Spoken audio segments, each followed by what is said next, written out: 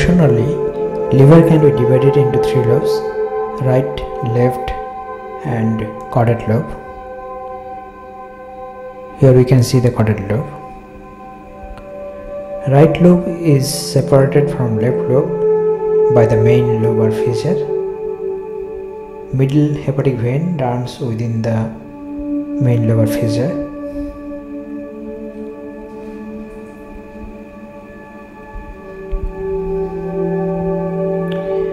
Here we can see the main hepatic vein,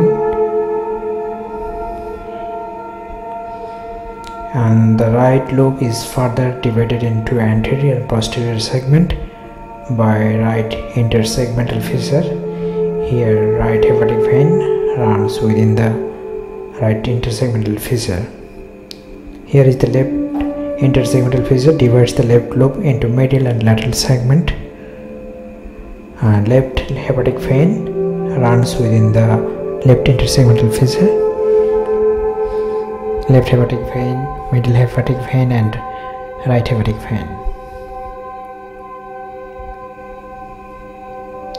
Here is the caudate lobe, situated on the posterior aspect of the liver, having its anterior border, the fissure for the ligamentum venosum, and its posterior border, the inferior vena cava.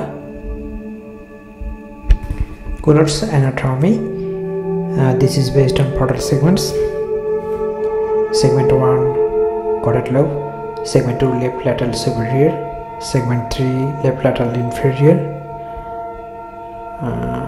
Segment 4A, left middle superior. Segment 4B, left middle inferior. Segment 5, anterior inferior of right lobe. Segment 6, posterior inferior of right lobe.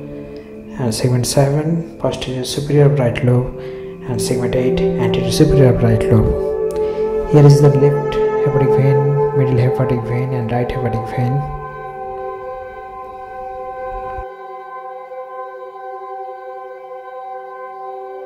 It is important to differentiate portal vein from hepatic vein. The walls of portal veins is echogenic. The main portal vein is formed by the vein of the right and left portal venous branches. Here we can see the segmental branches of the left portal vein.